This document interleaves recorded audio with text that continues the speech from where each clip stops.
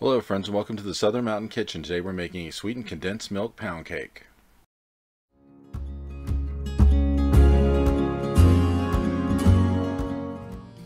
So you might want to go ahead and preheat your oven to 325 degrees so it'll be warmed up by the time we get this mixed together.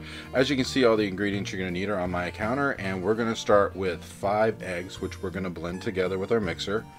You want to go ahead and break up all the yolks, and we're going to actually go through with the mixer quite often with this stuff to try to make it light and fluffy. That's the whole goal of mixing the next few ingredients. So make sure you get your eggs completely mixed together, and then we'll move on to the next ingredient.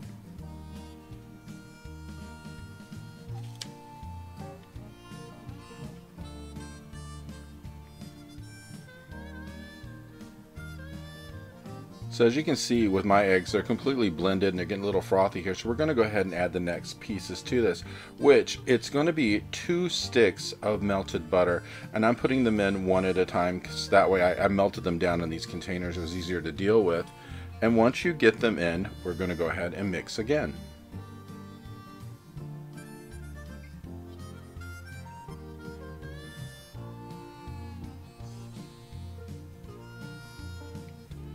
If I were you and I were mixing this, I'd be on at least a medium speed to do this, or a little bit more if you want. We want to actually get this to be really mixed through.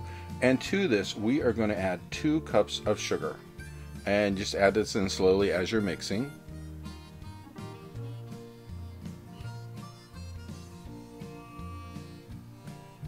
And now run your mixer around the bowl to make sure that we get all of this incorporated. We want to make sure all the sugar comes to the top, it doesn't get stuck on the bottom. And we want to get it mixed through, because as we're going this, the ideal thing is to keep mixing this for at least 5 or more minutes to get it really light, frothy, ready to go and ready to make this pound cake.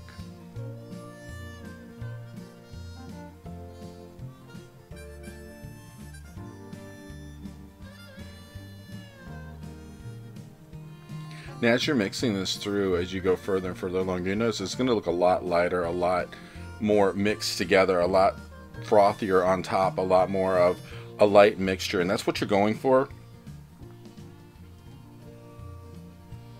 We just want to make sure that everything is completely incorporated and this has been really mixed through.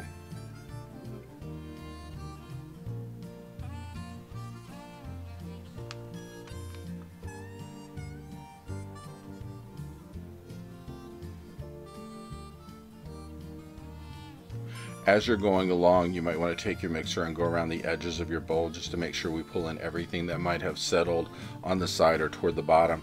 That way we can just keep going, because as you're doing this, you're going to notice there's going to be bubbles popping up in this and everything, and that means that everything really is mixing.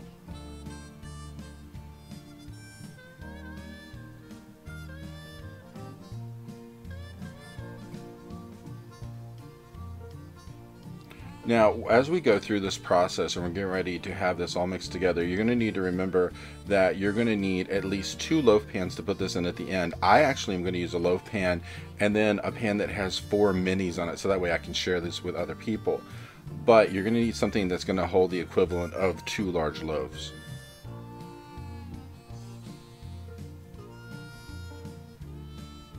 And now we're going to get ready to add the sweetened condensed milk. Now you're going to use 1 can, which is 14 ounces, which is the standard size of this.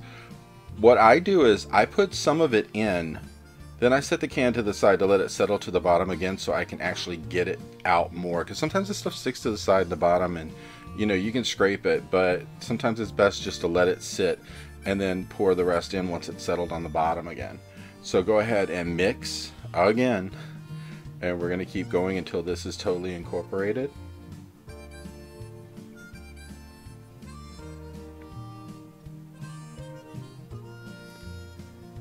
And once you get this completely mixed into the bowl, you're going to want 3.5 cups of all-purpose flour ready to come in, because we're going to add this to the mix we've already put together.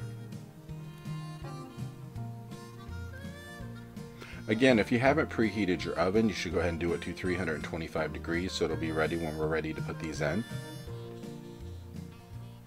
And we're going to go ahead and add the flour. Now, It might be best, depending on the size of your bowl, to put in about half the flour, mix it, and then put the other half, so that way it doesn't throw all over the place when you turn your mixer on. And sometimes when you use about half the flour, it's easier to incorporate that and then add the other afterwards, so it doesn't become lumpy and hard to deal with.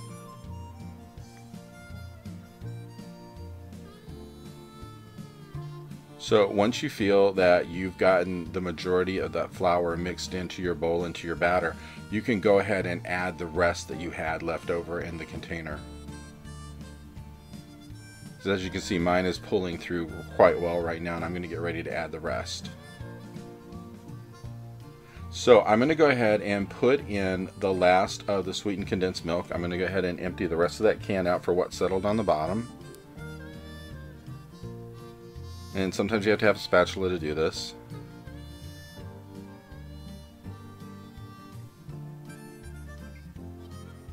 And then once we have that in, we're going to go ahead and mix up a little bit again and then add the rest of the flour into the mix.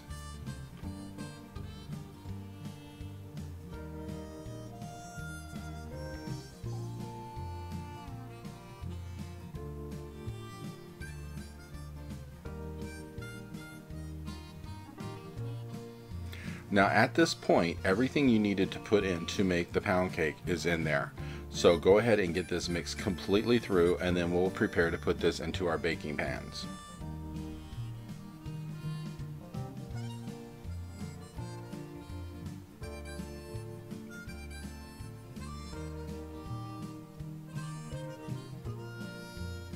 So once again, make sure that you get around the sides of your bowl and go down to the bottom to make sure everything is incorporated.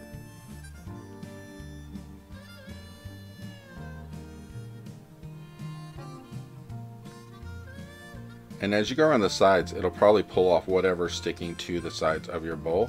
And then we're going to put them into the containers that are going to be our baking dishes. Mind you, when you go to put this in, yes, you might make a mess of it. I do. I just put it in and I wipe the top off and get it all off of the pan itself. Because you don't want any of this right around the edge, because as it bakes, it'll harden and actually attach itself to your pound cake. And you're going to go ahead and fill up all of your baking pans and get them ready to roll. Like I said, preheat the oven to 325. These are going to be in there for an hour and a half. So as you can see, this is what I have going into the oven.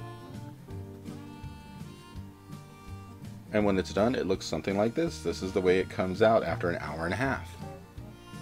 And these have such a wonderful sweet taste. I'm sure you'll like these as much as I do. And when they're completely done and you slice them up, they look something like this. And they're amazing, and they're great to share if you can make smaller ones just to give the people for a dessert. If you like this video, please like and subscribe. And if you'd like to, please check out my cookbook, which is available on Amazon and at bookstores worldwide. Have a great day.